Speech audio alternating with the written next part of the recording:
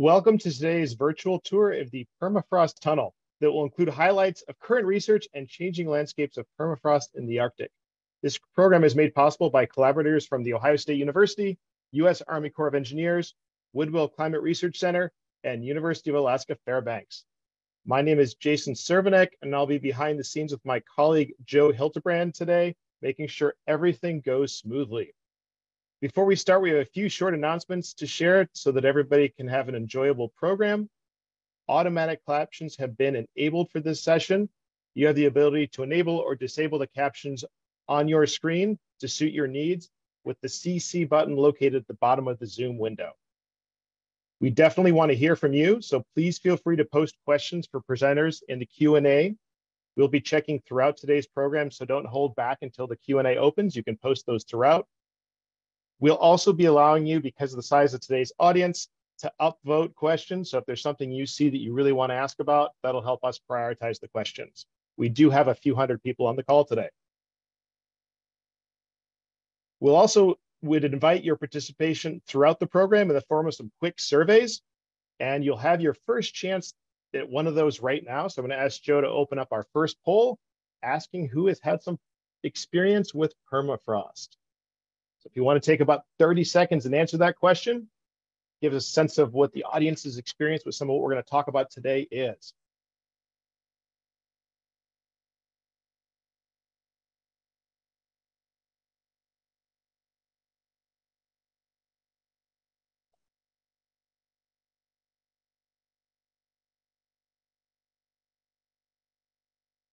Yeah, about 10 more seconds on that.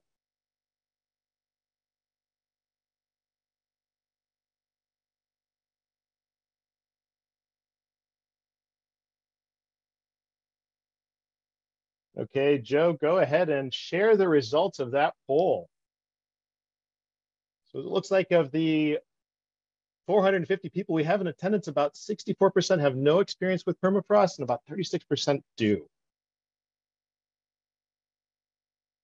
Before we begin the formal program, I would like to acknowledge that the land that the Ohio State University occupies is the ancestral and contemporary territory of the Shawnee, Potawatomi, Delaware, Miami, Peoria, Seneca, Wyandot, and Ojibwe and Cherokee peoples.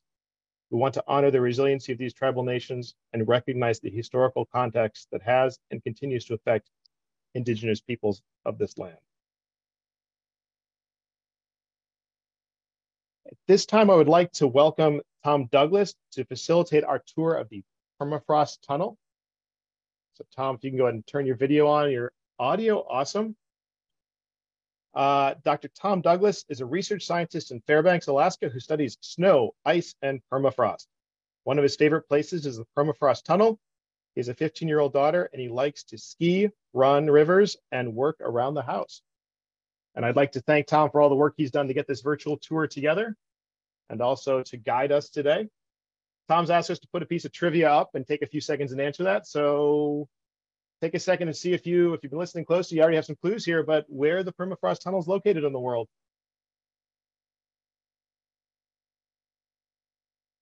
Give everybody about 20 seconds here to get those results in.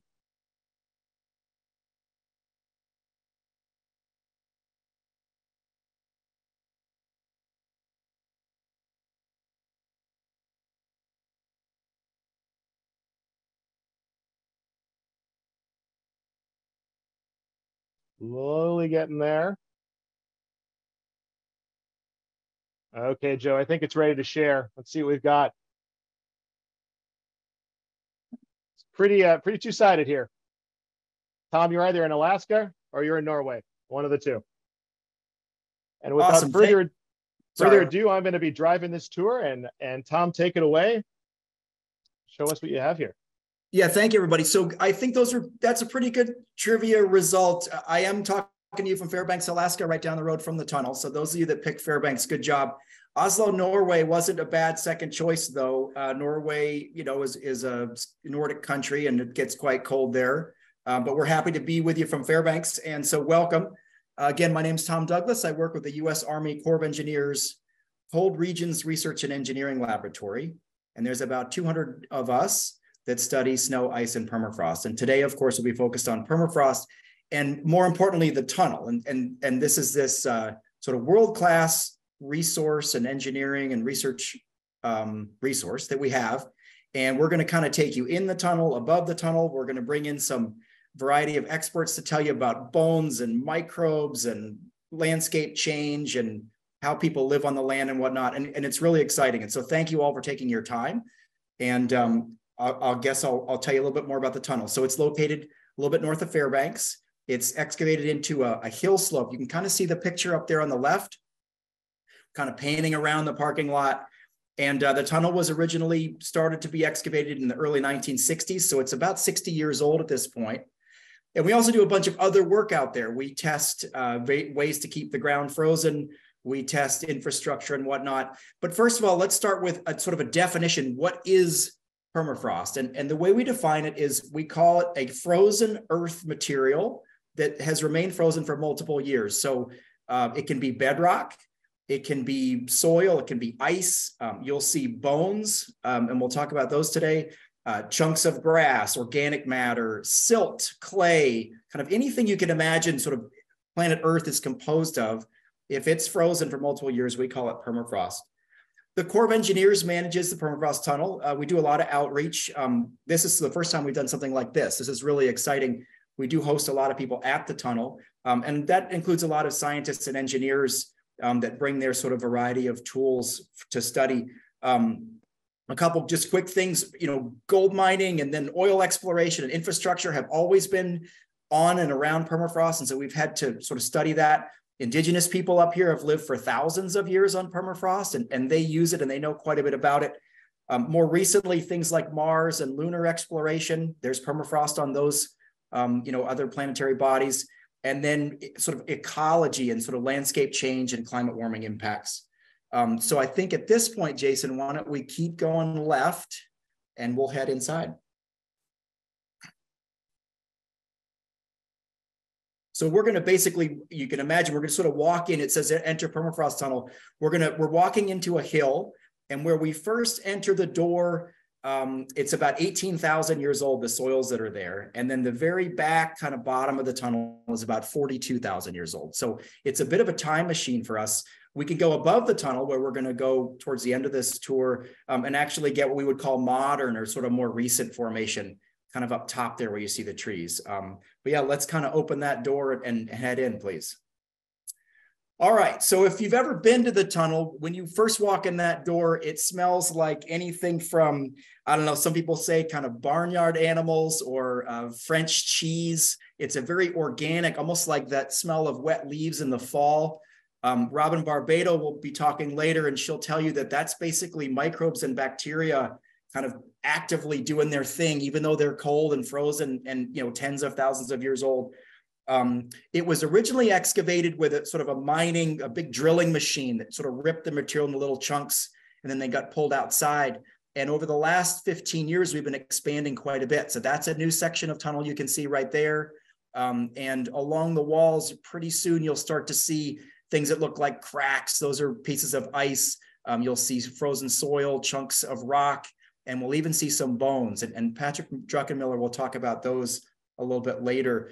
You'll also notice we kind of use the wall, so that's all frozen. But we sort of use it almost as if it's rock or wood or whatnot. We attach the electrical boxes and things to it. We have sensors for air quality. We have backup lights and various other sort of safety considerations. And we just kind of drill that all into the wall there. It's kind of the only tunnel like this on Earth. So a lot of what we're doing is fairly new and novel, but again, it's 60 years old. So we've been able to learn, for quite a bit of time, kind of what works and what doesn't. So now we're going to kind of zoom in here, and this little section right here, where you see these folks with the flashlights are looking, we're going to kind of zoom in. There's actually some animal bones right in there, and there's some rocks and things, and these were all deposited. You can imagine sort of a river gully that filled up maybe suddenly. So a big storm or snow melt in the spring picked up, bones and rocks and sticks and things that might have been slightly uphill and basically brought them in and kind of dragged them down. And so that's why we find these things kind of frozen and stored in there. And Jason, do we have a couple pictures of, I think we can bring these up, and you all can do this tour yourself. There's quite a bit more here. That's a mammoth tusk fragment. So mammoths were these, very large animals that roamed sort of the Ice Age tundra, tens of thousands of years ago. If you've seen pictures of them, they had really long tusks, 5-10 feet long.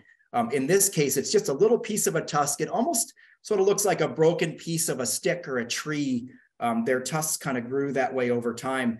And we just found this fragment kind of hanging out of one of the walls. And it's since kind of fallen out, and now we can kind of study it and archive it. And Jason, is there another photo? So kind of zooming back out. Yeah, there we go. That's a steppe bison horn. So these kind of look like they're extinct. And again, Patrick will tell you more about all of this. I kind of think of them, they look like a buffalo or a bison, but with almost more of like a Texas Longhorn style horn. And we found many of these horns in the tunnel, which lets us know that this time period, about 18 or so thousand years ago, in this case, they were roaming around the tundra quite a bit. And obviously they would sort of, again, kind of die upstream and get pulled downstream and deposited as part of the permafrost. Now, Tom, you mentioned, permafrost, frozen soils.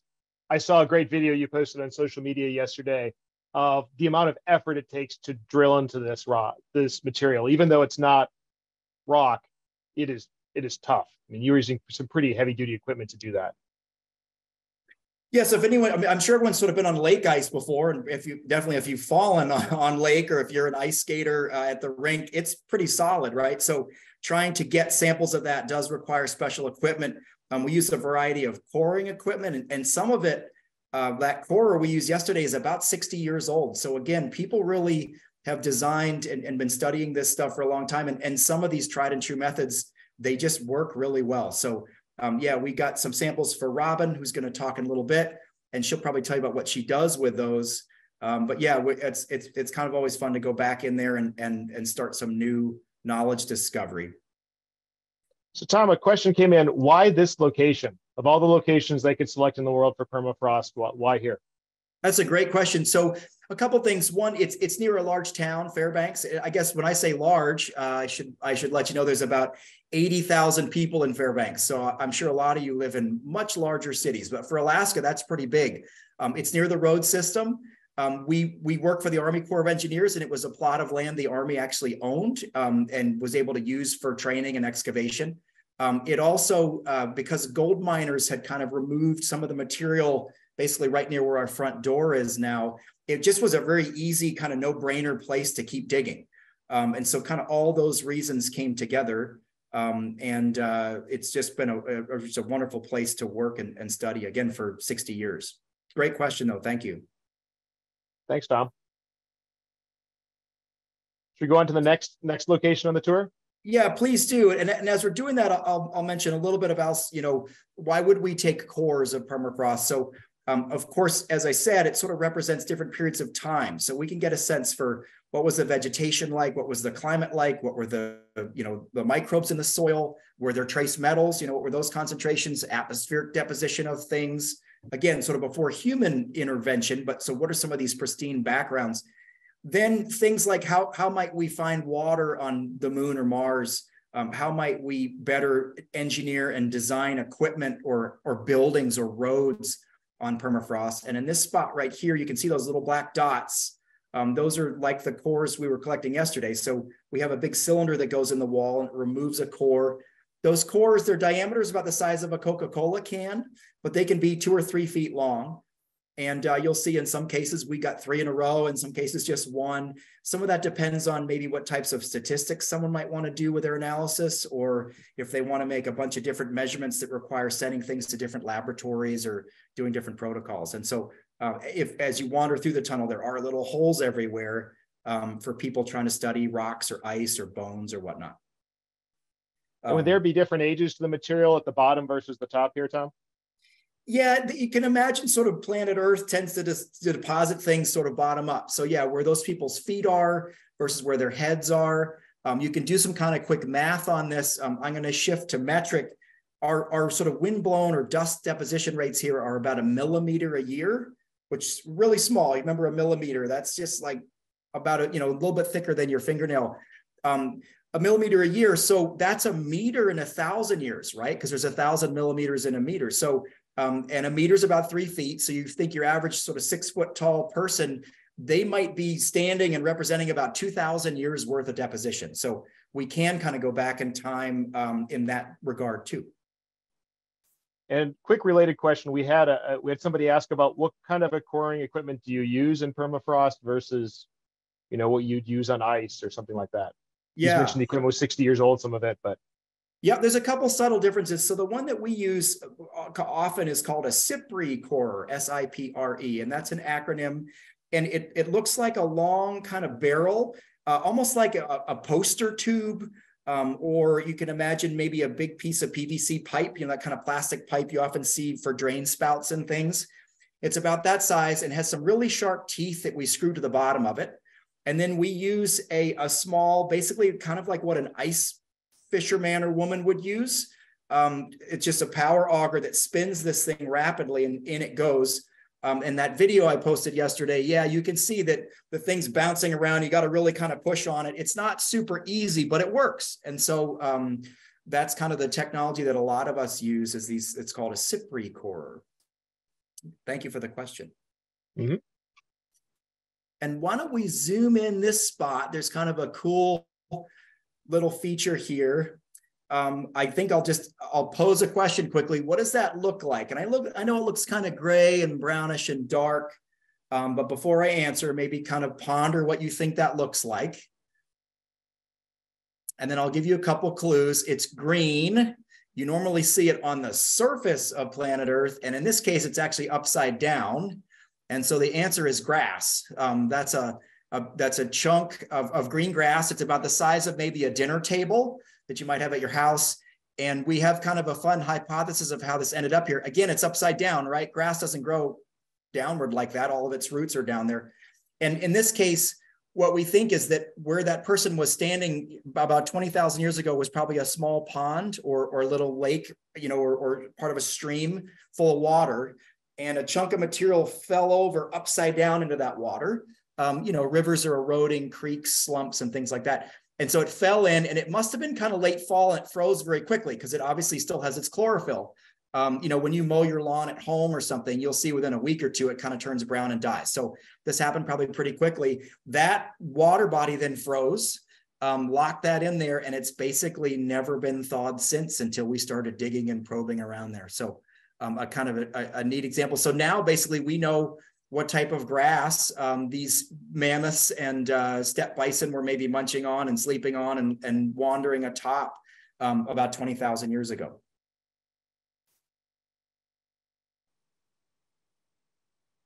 Thanks, Tom. Yeah, and I think at this point, Jason, were we shifting to Patrick, or were there any last? We are. We actually have a little. We're going to go ahead and have a little quiz that Patrick has given us. Awesome. Well, thanks everybody. I'll be back in a little bit, and I'll leave you in good hands with Patrick. Hey, Patrick. Hello, everybody. So, Patrick, before we formally introduce you here, I'm going to have Joe bring up our quiz. So, Patrick went ahead and built a quiz for us. So, take about 30 seconds and answer this one. Mammoth tusks do which of the following? Can grow several feet each year, are a modified incisor tooth, are replaced each year, or only grown by males?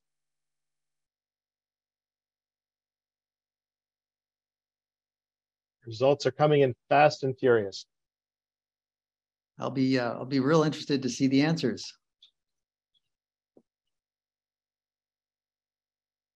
We've got about 300 people that have replied. We got about 200 more to go.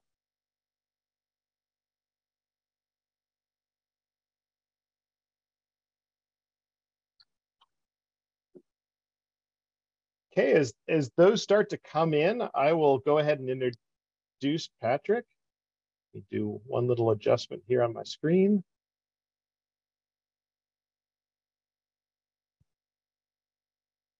So Dr. Patrick Druckenmiller is going to share some of the research on permafrost and what objects found within that permafrost tell us about ecosystems in this part of the country in the past. Dr. Druckenmiller is a vertebrate paleontologist. He's the director of the University of Alaska Museum of the North and professor of geology in the Department of Geosciences at the University of Alaska Fairbanks. With that, Joe, I'm going to let you go ahead and close out that poll and share the results with everybody. Looks as though we have some pretty strong feelings about it being a modified tooth, followed up a little bit by several feet a year growth or replaced each year. Oh, right. I'll let you take it away from there. Okay, good. I'm happy to see. I think the majority of people got it right in that case. Yes, it's a tusk is actually it's a modified second incisor on a mammoth. Other types of tusks on things like a walrus or like a walrus tusk is a modified canine, but on a mammoth, a tusk is a modified incisor, which is pretty hard to imagine. One of the teeth there in the front of your mouth growing to be about that big around, up to 10 feet or more long, and growing out of your upper jaw. But that's what it is. So for those of you who got it right, well done. So I'm happy to be talking a little bit about one of the really fun and fascinating things about the tunnel. When it was initially excavated out of the earth, right away they started to find bones sticking out of the wall of the tunnel. This was pretty exciting, and as it turns out, the tunnel is a great place to talk about the animals that lived at the time that this permafrost was forming during the latter part of the last ice age. We'll say here around like 20,000 years ago.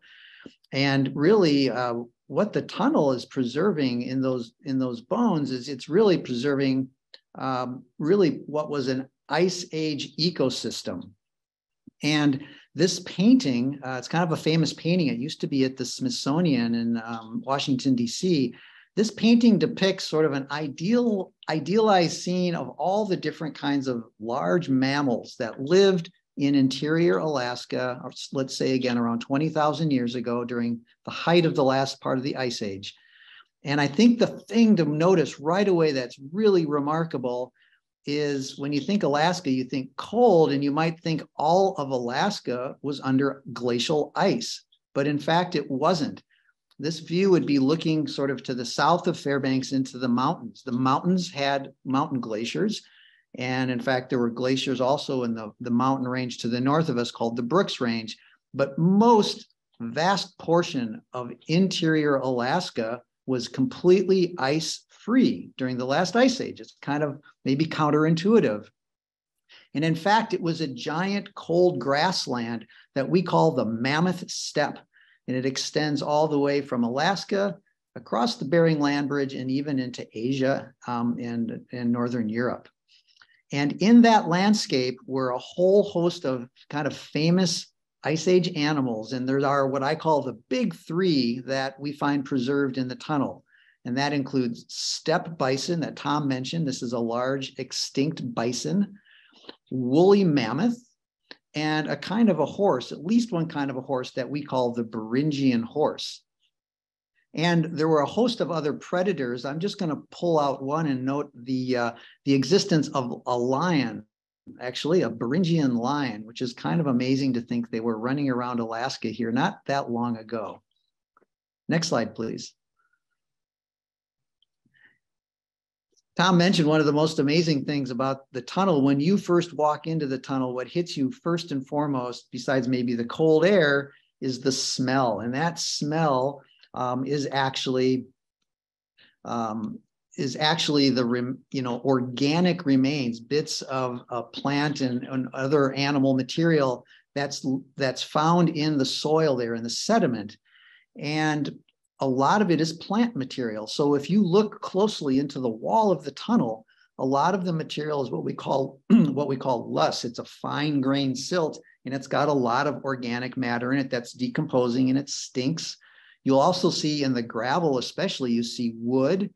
Tom mentioned the fact that you can even find things like grass. That's not just any old grass, it's green grass. And the reason that all this is made possible is because this organic matter, wood and animal parts, was frozen quickly soon after it was laid down. And so in addition to all this plant matter, we also have bones. Next slide. One of I'd say the most abundant remains that we find in the tunnel are from a steppe bison. So steppe, there, notice it's spelled S-T-E-P-P-E. PPE. That means basically this dry grassland environment. This is a bison that's now extinct, but closely related to the living plains and woodland bison. And their bones are some of the most abundant remains in the tunnel wall. And you can see my hand for scale there next to some of the different things we find. It almost looks like you can just grab one of those bones and pull it out of the wall. But in fact, you can't, because remember, this is permafrost. Those bones are sticking out, but they're embedded in solidly frozen ground. It feels like they're embedded in concrete. It's so hard. But we find a lot of leg bones because they're very resistant and they preserve very well. But what's really remarkable is that horn fragment that we saw before. Now, a horn is actually two things. It's on a bison, there's a bony core, and on the outside of the horn is a sheath made of the same material as your fingernail. Now, normally anywhere else in the world, if a bison dies, all of that sheath actually rots away, just like the skin and the other flesh. But when it's frozen rapidly in permafrost, it can be preserved. So it's for us, it's a common thing to find. Everywhere else, it's very unusual. Next, please.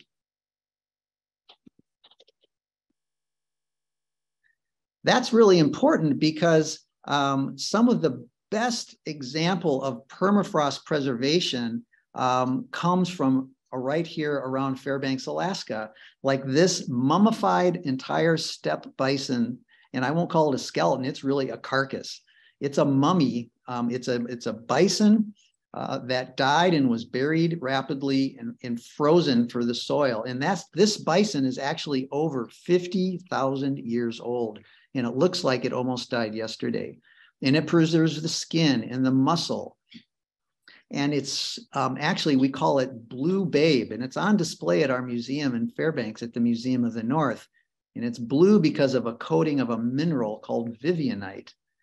But what's so remarkably well preserved that it even on the skin shows evidence of how it died. And here's the neat part. When we look at the back part, kind of on the rump of that skeleton of the carcass, it shows big scratch marks. And in fact, there's also bite marks in the head. This is consistent with being killed by one of those Beringian lions. So this is a 50,000-year-old bison that was killed by a lion and rapidly buried. Just remarkable stuff. There's very few places in the world you can find such amazing fossils. So a question related to that came up. Is it safe to assume that the wood in the tunnel wouldn't be petrified then? It would actually just be dried out? That wood is so well preserved, you could pull it out of the wall, take it outside and build a campfire. No problem. It would burn just like you picked it up in the forest floor today. Yeah, good question. And then one of the certainly the biggest animal that we find in the tunnel is the woolly mammoth. So this is really a very close relative of the living elephants, particularly the living Indian elephant. It's a grass eater. And it was big. It was a big furry elephant. And one of the bones I've got my hand next to there is from the humerus. That's the elbow end of the upper arm bone or the upper leg bone for a mammoth. And these bones are also fairly common in the tunnel. And so are fragments of tusks. And Tom mentioned a chunk of tusk that was found in the tunnel. And I wanted to talk a little bit about some of the cool science that you can do when you find remains of things like tusks. Next slide, please.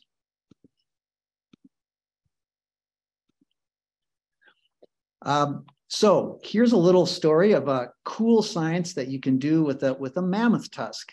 I first of all want to mention that this beautiful painting here was one that we had commissioned. It's by an Anchorage artist named James Haven. So I credit him for this wonderful artwork. So as we saw from our quiz, tusks are really just a big modified tooth. It's a modified incisor. And the tusks grow very slowly through life. When you look at a tusk like this, the oldest part, the part that was present when the animal was very young, is way out at the tip. And the newest part, the part that's growing, is up right where the tusk enters into the skull there.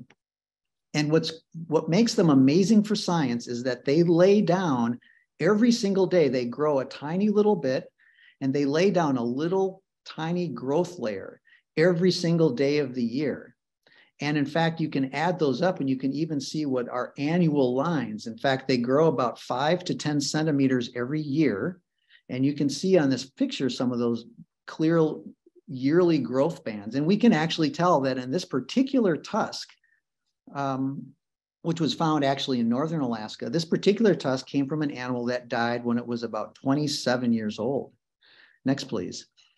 And so as they lay down, they kind of grow again from the base, from the tip down in the base. They continue to emerge slowly through time. And what you can do as they grow, every single day, they record tiny little chemical differences, and in this case, isotopic differences that tell us about their diet, the climate they lived in, and even where they were living, and so and how they moved. So what you can do is you can take a tusk, you can split it lengthwise, and you can sample it using this fancy little machine here that we have in our stable isotope lab at the University of Alaska Fairbanks. And those letters stand for laser ablation multi-collector inductively coupled plasma mass spectrometer. But you don't need to know that. It's a really cool machine that samples for different kinds of versions of elements in the tusk. Next, please. And if we sample along the length of the tusk, from the youngest part when it was a baby all the way to the time it died, these little lines show variations in one of the types of elements called strontium. Next, please.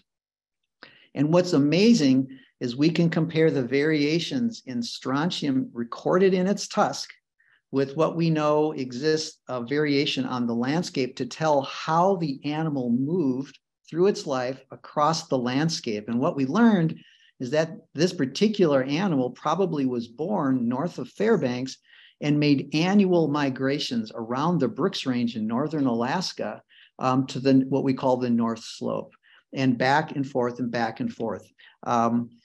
Amazing story. Really, a tusk is really just like a diary. It records everyday life for an animal. So that's just one little example of really cool science that you can get from tusks and the bones we find in the tunnel. Well, Patrick, we had a lot of questions come in about the Beringian lions. Oh, okay, yeah. So two quick questions are there any modern ancestor of those in the world today? And they're depicted as having short legs. Is that accurate?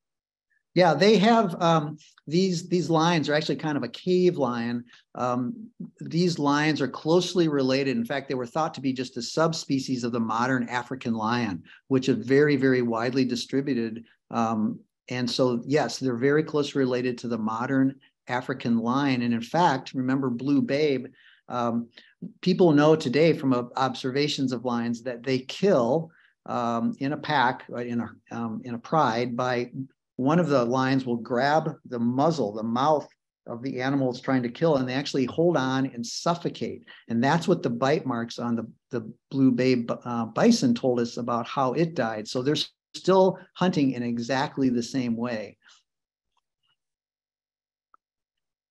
And one last question for you, are there any human remains that have been found in the tunnel or in other work you've done?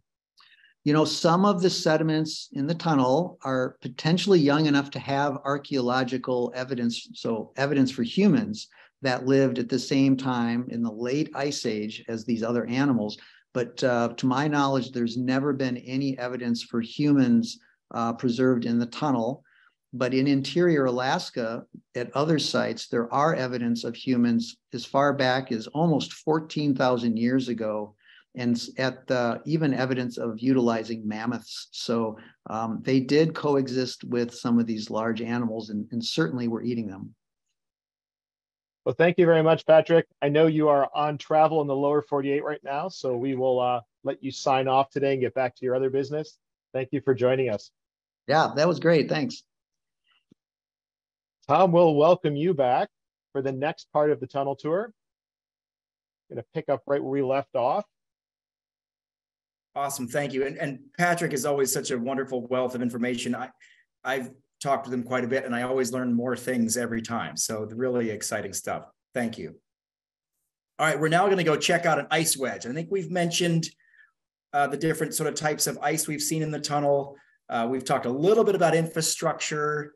we're going to kind of focus on that a little bit more. So there's a couple things to see right here.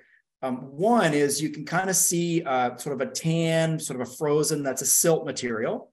And then you can see a really shiny, sort of dark brownish feature right there. And you can kind of tell that looks like ice. And if you start seeing how large that is, I could tell you the roof of the tunnel is about 20 feet and the width is about 30 feet. So this piece of ice is, probably this, the size of someone's house or whatnot. It's almost completely water ice. When we say that, what we mean is if you brought this up to above, 32 Fahrenheit or 0 Celsius above freezing point, it's just going to turn into, it almost looks like iced tea, basically water. And so imagine if that happened, that huge area right there is going to go from ice to water. That water can flow away, it can evapotranspire, it can seep through cracks. And so if you had something constructed on top of that, you'd have some big challenges. Jason, if you could go a little bit to the right, you'll see these kind of horizontal lines. Yeah, right in the middle of this, you'll see more ice wedge to the right. There's also those horizontal lines. Yeah, those are different periods of time where the ground surface was maybe very close to those water lines, and we have this seasonal freeze and thaw that occurs, and water would get stuck basically at the top of the permafrost. It can't go down any further. And then it'll freeze, and as more material is added to the top, the depth of that freezing layer rises with the amount of that material. And so we basically leave other pockets of ice in there. This is also pretty high ice content material, but not the same as the wedges. I think it's just important to see this, what we would call heterogeneity or sort of unpredictable nature. Another thing I want to point out, and I'll bet there might even be questions about it, you'll see those weird curving, they almost look like scratch marks in the wall. Yeah, right, there's some of them there. They're almost sort of, some are curved, some look like, what that is the way, this is a newer section of tunnel that we excavated just a couple of years ago because we wanted to expand.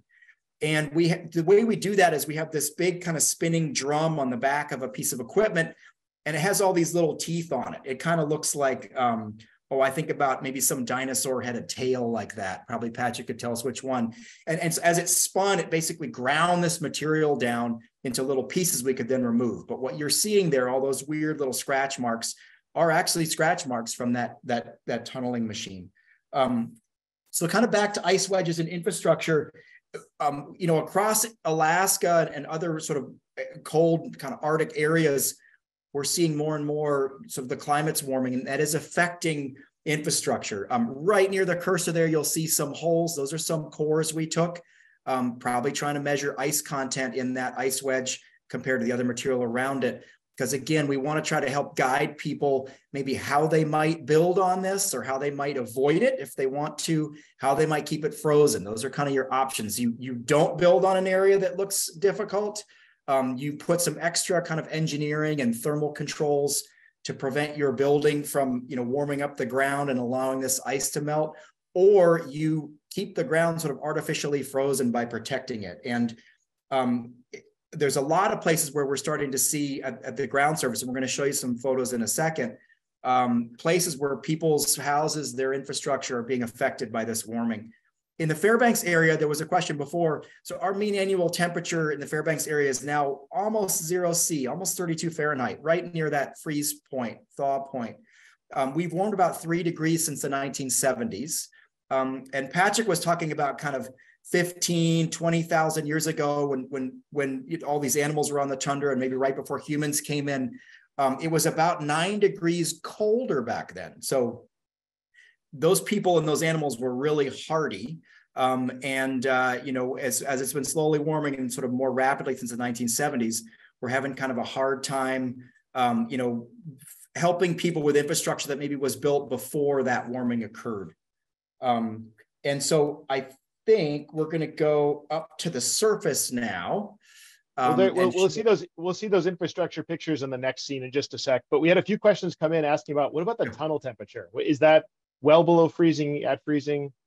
Yeah, thank you. We like to keep it about -3 or 4 Celsius in there. So maybe like 26 degrees, a little colder than your refrigerator, but maybe not quite as cold as your freezer. The reason for that is as you approach the thaw point, the material starts to kind of bend and move. And so we want to prevent that. So what we do is in the wintertime, Fairbanks has quite a cold winter.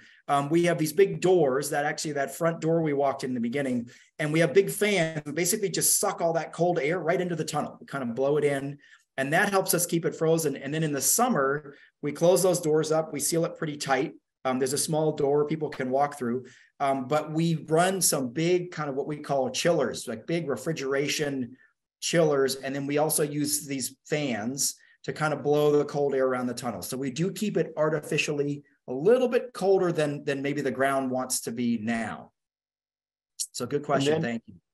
And before we move on to this ice wedges portion, somebody's asked what the maximum size of an ice wedge, and is there a uniform distribution between them, or is it just haphazard? Oh, awesome. So the way I describe, so maximum size, they can be hundreds of feet tall. Our tallest ones are probably 30 or 40 feet tall, but there are some other places in Alaska and Siberia where they're quite a bit bigger than that. And the way they form, I should kind of say, because that'll help a little bit describing them. What happens is in the early fall and winter, when it starts to get very cold here, the surface of the ground cracks in some small places. And then in the springs, almost right about now, when the snow starts to melt, that snowmelt water will trickle down into those cracks.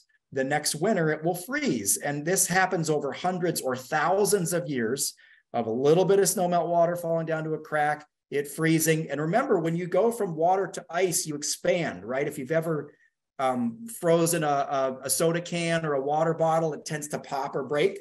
So it actually kind of pushes the ground surface apart as these wedges form. And then, there that water sits. In terms of sizes, though, yeah, they can be quite big. And then the way I describe them, if you've ever seen mud cracks, they want to be what we call hexagons. So like a six-sided, almost looks a bit like a circle, but with some sides. It would like to form like those mud cracks, but of course, like mud cracks, it's not perfect. So these ice wedges, when you look from above, they look like almost just sort of little round circles that are all connected.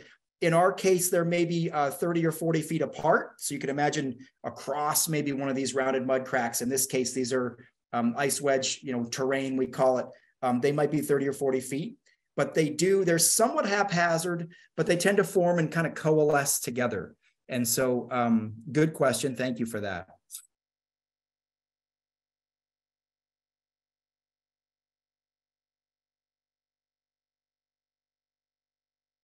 Yeah, great sort of pan. We're sort of into the newer section of the tunnel. It's just a couple years old. And we've been expanding the tunnel. We're starting to use more geophysical techniques to look for ice content and things like that. And we wanted to kind of create more walls and areas to go around. We can go from above. And so we've been slowly expanding the tunnel over time. And yeah, when I mentioned go up above, I didn't mean above the actual tunnel. Sorry, I meant sort of to give you some examples of infrastructure. So these are some houses that were constructed probably some 10, 20, maybe 40 years ago, again, when it was a little bit colder. These are up in northwestern Alaska, an area called Point Lay. That's a village right on the coast. And as the caption says, most of this house looks pretty stable, looks like it's in good shape, but notice those stairs. They just basically end about, 10 feet above the ground surface. You can see in the distance some of those green mounds. That's probably where the ground surface used to be when this house was originally constructed. And you can see as the ground has basically, the ice wedges have melted, the permafrost has thawed. We use a term called subsidence. The ground has dropped down, down, down over time. And you can see now these stairs are fairly unusable. There's a couple other things. Oh, sorry. Can you go back to that photo? Or this one? Yeah, no problem. No, this one works too. Okay. The one thing you can see, so these houses are nice and flat. So the posts the houses are sitting on are probably pretty deep down into what's still permafrost, but it's slowing from the top down. And eventually that could be a problem. You'll see these stairs and you'll see that small kind of garage door access ramp. Even the ground that bicycle's sitting on, you see all that water down there. You can kind of get a sense there was probably an ice wedge underneath this house.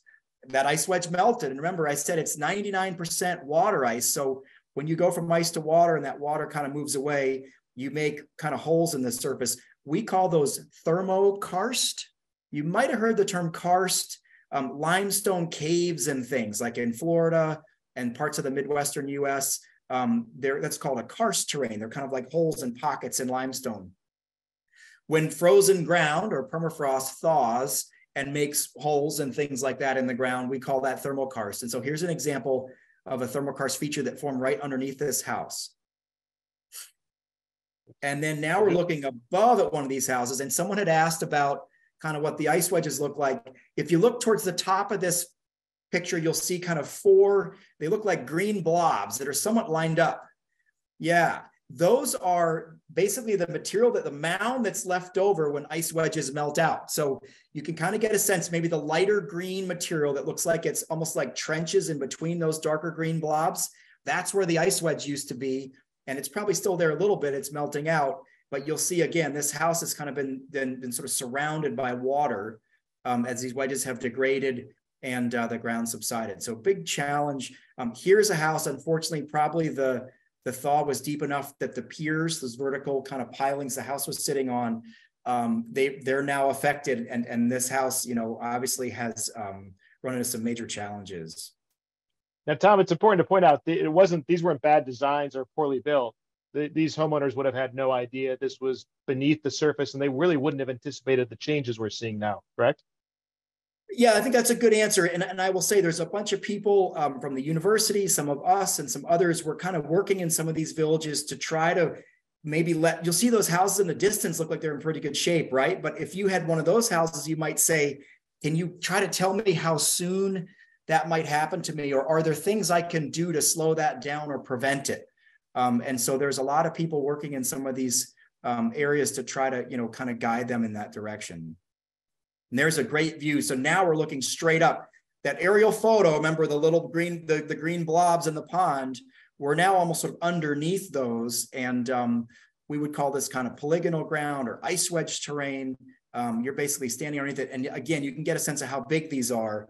This tunnel's quite big. You could drive a couple big trucks right through here. So it gives you a sense of scale. And so now I think we're ready to go up above. So literally this is the trees and the moss and the grass and whatnot, the vegetation that sits on top of the tunnel. And so we're probably 40 or 50 feet above the floor we were initially standing on. This is what we would call classic boreal forest. It's a lot of spruce trees, a really thick sphagnum moss layer, some shrubs and whatnot. You'll see these trees look pretty small.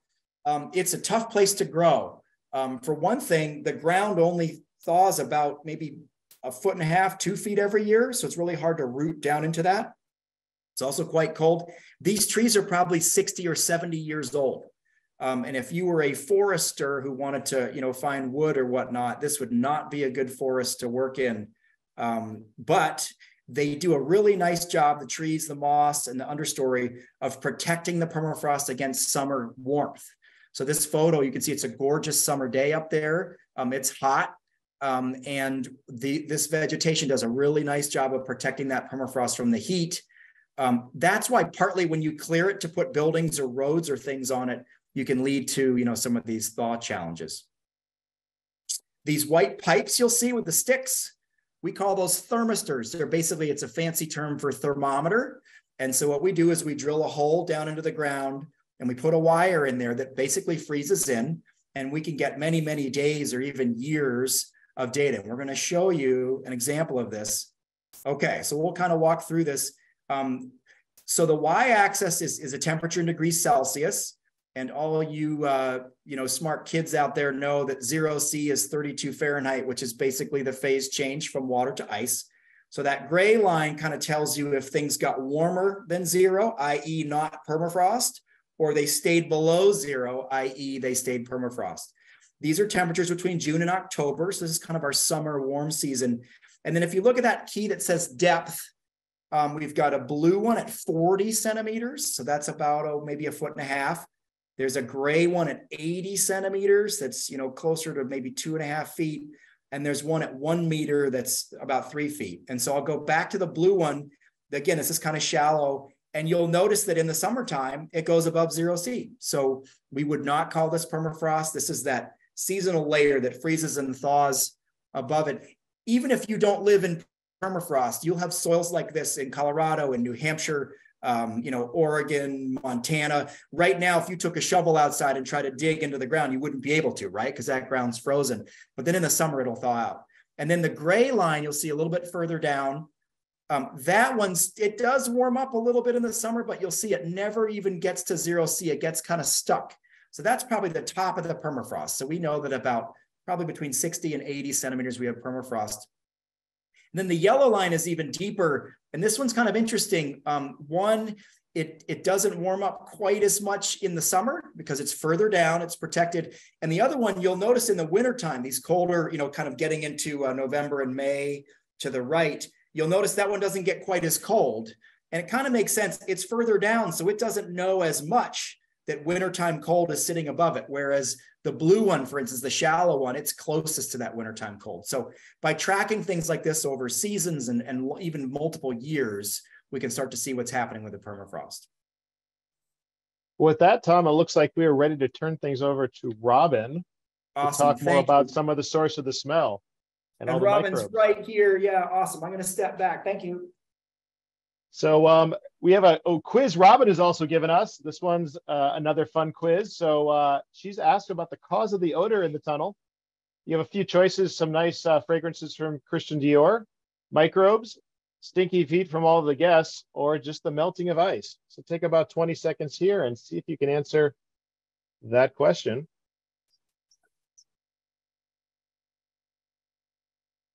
We'll do your introduction here in just a moment, Robyn, once we've given everybody a second to think about this and respond. It looks pretty overwhelming as it's coming in. We'll give everybody about 10 more seconds.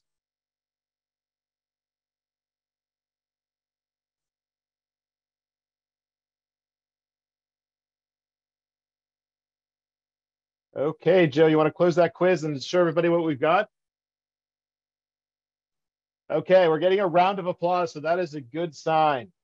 So let me do a quick introduction here. Dr. Robyn Barbato is a microbial ecologist at the Cold Regions Research and Engineering Laboratory. She's curious about microbial life in the cold regions of the planet and loves fieldwork. Thank you for joining us today. Thank you so much, Jason, and thank you, everyone. I'm really excited to talk about our research. So I'm going to talk about the tiny creatures above and inside of the tunnel, and how the warming climate is waking up these soil microorganisms. So what are microbes? They are microscopic. You can't see them with your naked eye, and they include bacteria, archaea, fungi, protists, viruses, and others. And there are more microbes on you and in you than your own human cells. So everyone, lick your teeth. I'm going to do it too. That slimy feeling is from bacteria. So you brush your teeth to get rid of the bacteria that are basically eating your teeth. So next, I'm going to show you our work on top of the permafrost tunnel. So climate warming is causing the soils to warm and thaw. So Tom just showed temperature changes in the soils, and temperature really influences microbial growth. So take a look of the photo on the right of me and my colleague, and you can see the boreal forest, and we're studying the soils and how they breathe or respire. So microorganisms are in the soil and they're breathing, and in the upper left is the instrument. So it's a robot that's deployed up there. It's called a respirometer, and then every so often it turns, it shuts, and then it starts measuring the CO2, which is carbon dioxide, and methane. And in the bottom left picture is my cartoon of a soil pore. So soils have pores, and that's where the microorganisms live. And they use the organic matter, they're in water. And so they're breathing, the gases are coming off from them. And we're looking at different patterns. So we're noticing that when it's colder, that pattern is lower, but still there.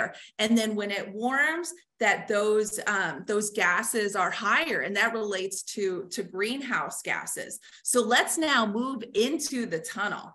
So these photos show how we drill into the side as we hunt for microorganisms. And then in the middle, we bring it back to the laboratory, and we want to keep it frozen.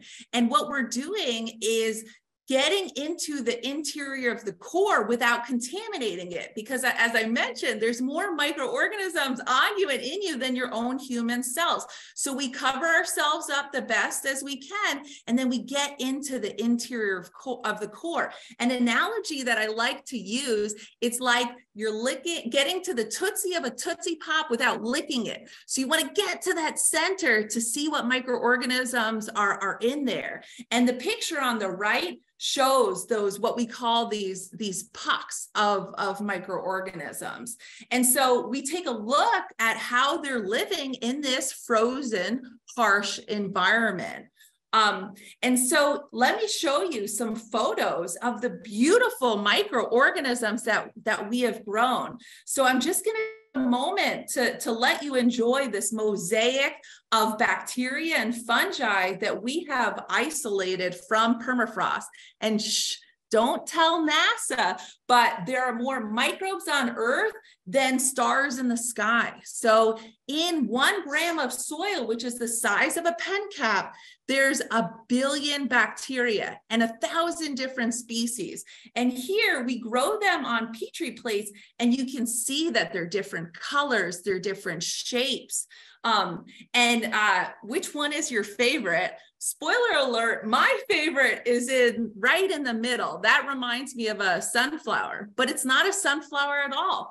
It's a bacterium that has potentially survived tens of thousands of years.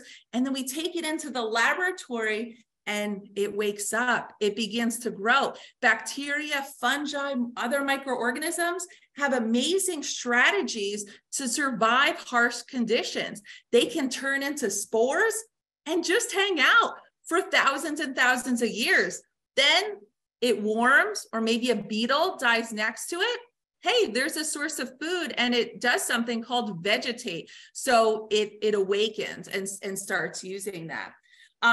So in the next slide, I'm going to show kind of what these microorganisms can do. And so Werner Stumm said, microbes are the best chemists in the world. So no offense to any chemists out there, but the microorganisms in the permafrost soils and in the seasonally thawed active layer, they are breaking down chemicals. They are making chemicals. And some of the neat things that they can do, they can help with soil aggregate formation. So having stronger soils, they make nutrients available to plants.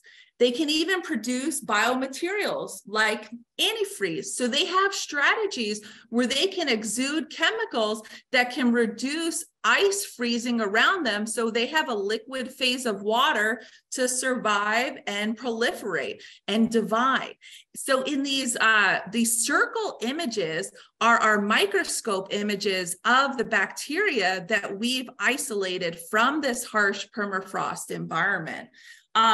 And so you can see there's in the upper right, there's some red ones. We did what's called a gram stain. So we can say, oh, these are gram negative bacteria. And then we start learning about their strategies for survival, what they prefer to utilize, what kind of things they're doing.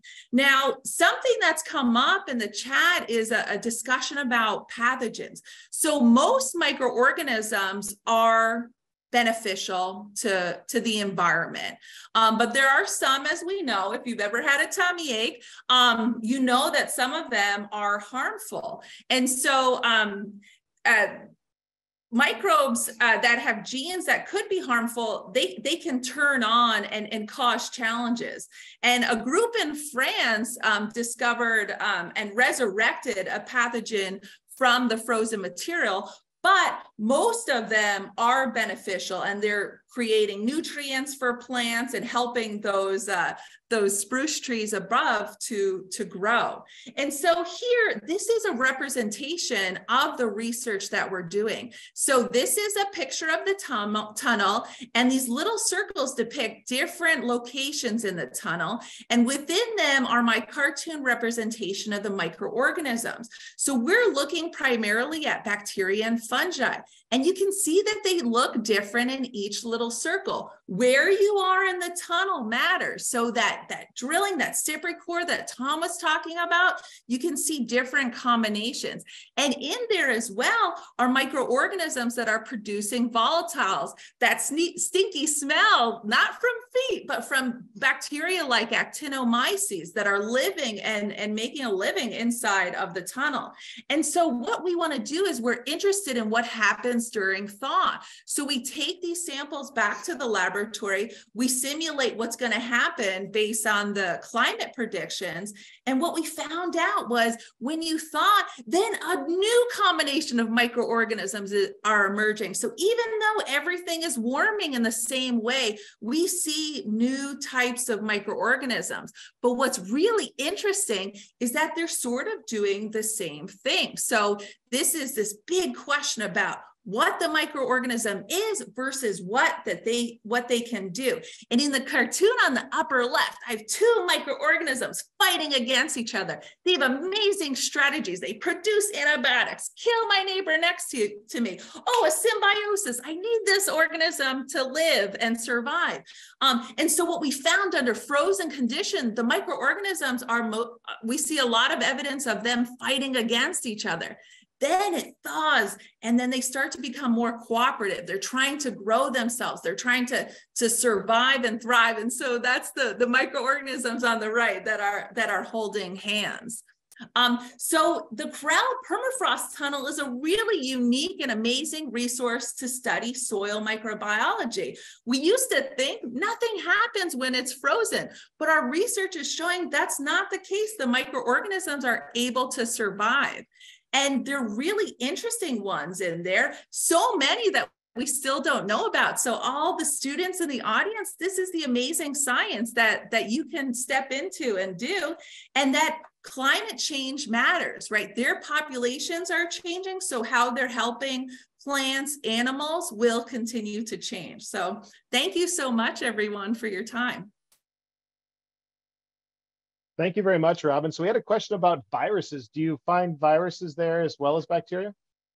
Yeah, there are viruses in the tunnel. They're smaller and challenging to study. However, new research is showing that you can look at their DNA or RNA, their nucleic acids, to figure out which viruses are there. And they can attack bacteria, they can attack fungi. So yes.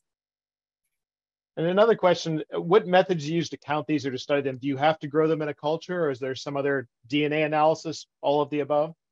All the above. So good thing is, or at least we don't know, microorganisms have no feelings. So in the laboratory, we take away their outer membrane and we look at those nucleic acids. We use databases to match them to them and figure out what types of microorganisms are there, what genes that they have. We look at their metabolites, what they're producing, their enzymes, the action of the cell breaking down different molecules that are found in soil.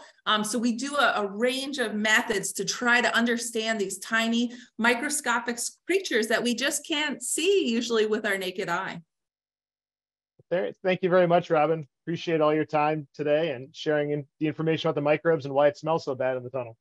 Yeah, thank you. Bye, everyone. So we're going to do a question and answer. We're going to invite Tom back. We have some outstanding questions about the tunnel. We also have two additional individuals who are going to join us. Mike Brubaker lives in Anchorage and works with communities to understand the effects of climate change. One of his projects is the Local Environmental Observer Network, or LEO Network, a website where people anywhere can share stories about environmental change they're experiencing. There are many stories in the LEO Network about permafrost and local damage to infrastructure like houses and schools. And if you want to learn more about that, you can visit the LEO Network by directing your browser there. Also, Jennifer Moss is an instructional designer and adjunct faculty at the University of Alaska Fairbanks with over 25 years of experience in academics and higher education. Her interests include how open education and emergent technologies can work together to provide equitable and successful learning experiences for all ages. And I'd like to thank Jennifer and also Eric, her colleague, Eric Lond at the University of Alaska Fairbanks, that helped collect all the footage with Tom that makes up the tunnel tour that you can explore on your own. So we'll start out with a question we've got getting from quite a few people, which is, what does this mean for infrastructure where people live? Like, what does it mean for roads? What does it mean for houses? We obviously saw some pictures, and is this going to continue into the future? So maybe we'll start, Mike or Jennifer, either of you. Yeah, absolutely. It is something that will continue to evolve into the future. And I can say currently I am building a house and it has to have a permafrost, and this is in Fairbanks. It has to have a permafrost foundation so that if the permafrost thaws under the house that we're building, that it will be safe and won't collapse in the ways that sometimes infrastructure does. I guess what I would add is permafrost is a great substrate. It's great in the ground to build on when it's solid. But when it starts to thaw and the land starts to change, it creates all kinds of different challenges. And like Tom and Robyn, I like to use candy or ice cream analogies. So I always picture you're putting a little house on top of an ice cream sandwich and just waiting for the ice cream center to melt. And that's kind of what happens and what we see in communities all over Alaska is this thawing and sinking like the pictures you saw, and then problems with opening doors, problems with foundations, problems with windows cracking, and those kinds of things. So there's a lot of great work being done to try to figure out how to build better and how to make buildings more resilient and communities more resilient to climate change. So one of the questions that came in is, are there resources available, state and local government, to help communities with this change? Or is it really dependent largely on themselves to figure out what to do and where to get the resources?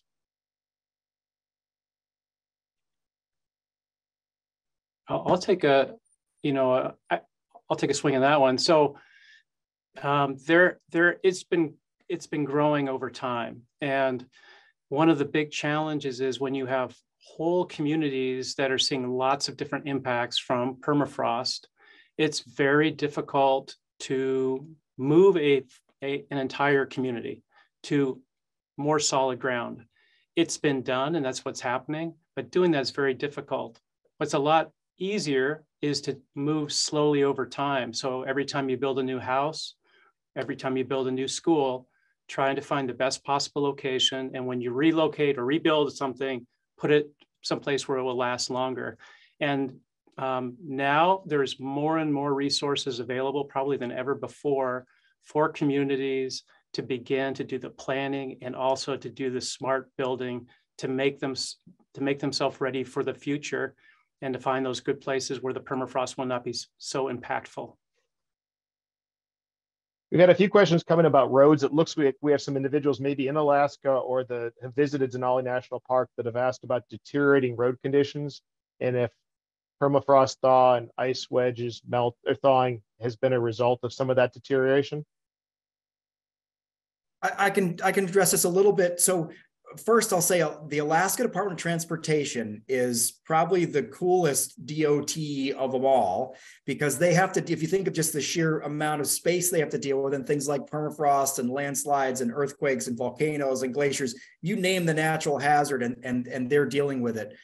They use a lot of really cool sort of engineering and research, but still it's very challenging to build and maintain roads. And in some ways, maybe the road was put in a location that today you'd say, I would never put a road there. And yet it's an important, way to get from point A to point B. So they have to kind of maintain it. Things like the Pretty Rocks landslide in Denali Park and a lot of roads that are kind of like roller coasters here in Fairbanks are related to permafrost degradation. We know that's going to increase and continue.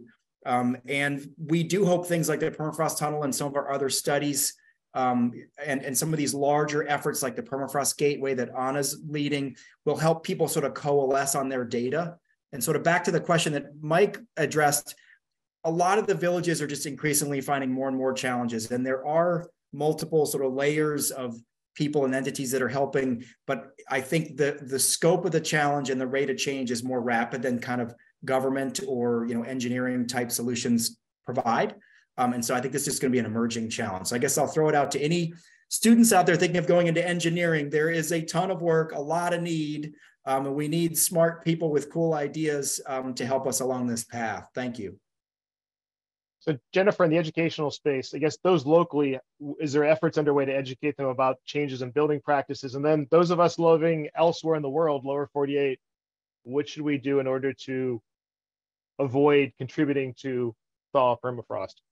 Well, how can that information be shared with us in the lower 48? Well, there's a number of organizations around town, like the Cold Climate Research Center, but also in terms of the Permafrost Discovery Gateway project that we are working on, we will be developing some resources that will go on an education component of that site, and along with lesson plans that are based on the next generation science standards that will help students in Alaska and the Arctic and subarctic regions to explore some of the changes that are happening across the Arctic and with permafrost, and think about ways to think about it in terms of what's happening in their communities and ways to learn more about that. So we're reaching the end of our program here. So I want to give each of our panelists here 20 seconds for a closing comment they want to share with the audience, since we have a few hundred people here on the event today. So we'll start with you, Mike. Oh, I just really enjoyed the tour, and it's fun to be on a call with everybody and to be able to share a little bit on this topic.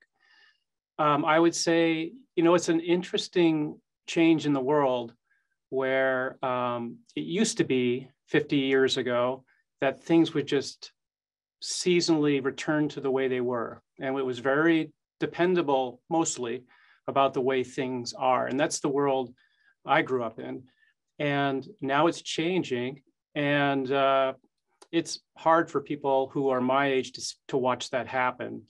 But there's a whole new world, and that is where you never know quite what's going to happen next. Change is the normal. And for people that there's excitement to that, and there's challenges, but it's just a different way to approach the planet. If we want to help permafrost, I think be a leader through your example. Try to get people to turn off the lights and ride a bicycle, and encourage ways to cut down on carbon dioxide wherever you can. We're trying to do the same thing here in our organization, and I think that's a model that everyone needs to happen in order to prevent climate change from proceeding at this rate. Jennifer, closing comments? Yeah, I'd like to just echo what Mike said, and also just to say that we need some radical innovators coming into the next generations. We need engineers and new policy making that will help protect the permafrost areas and the world in general in terms of climate change. So thank you. And Tom? Just first, thank you everyone for putting this together and participating. Jason, you've been an awesome moderator. There's the info on the Permafrost Gateway. Check that out. I think or hope this will kind of be a recorded video that people could access and share. And I think this final comment, we in the science and engineering world, you saw a couple of us today, but there's a lot of diversity of experiences and ideas, and what kind of family you came from, what you're into, your creativity level, your nerdiness. I think mine's on the high level, but that's okay. We sort of welcome anybody that wants to kind of come into this field, and we really do have a lot of challenges. And so it's definitely for all the students out there, study hard, take your math, grin and bear it on your chemistry, and come help us address these problems. And thanks for tuning in. So we have one more little thing to show everybody before we sign off today. I would like to give a call out to Daniel Hamilton, who's one of our student interns at the Byrd Center, who assembled this tour and has done a number of updates over the last month or so. We had a lot of questions here, a lot of questions we couldn't answer. We will be posting those to everybody in about 3 or 4 days. We're going to send them to the wider permafrost community to get answers to those. So you'll receive a follow-up email that'll have that information. It'll also include a brief survey and a link to the recording of today. But I do want to show a video about the Permafrost Discovery Gateway, because this is a project that provided the time and resources to create this event. Anna Liljedahl is a permafrost hydrologist at the Woodwell Climate Research Center. She's nearly 20 years of experience in the field, doing numerical modeling, and in recent years developing a passion for enabling big data permafrost science.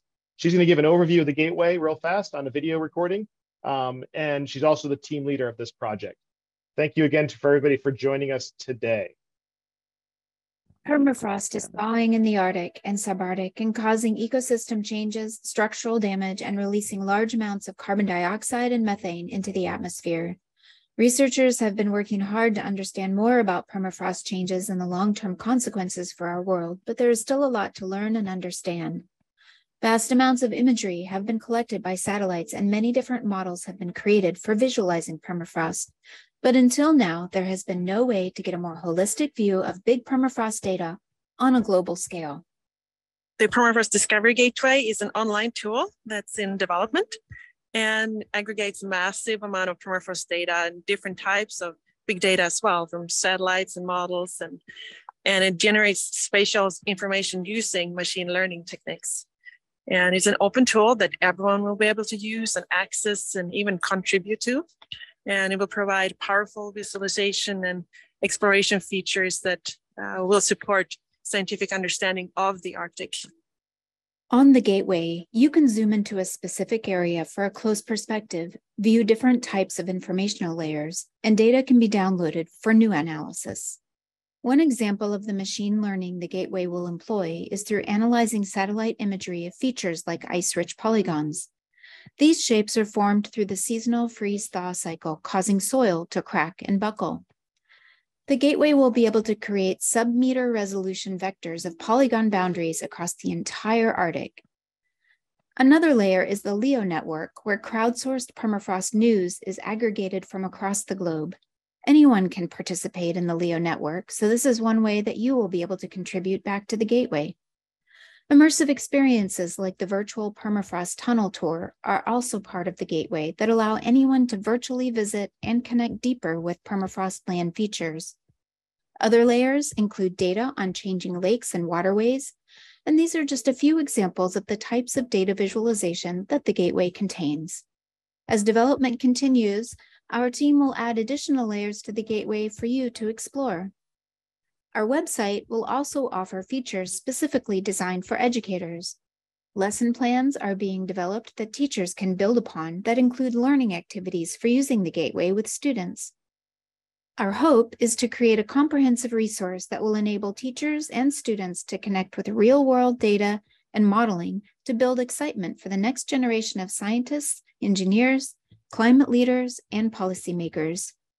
You can visit the Permafrost Discovery Gateway at this web address. See you there.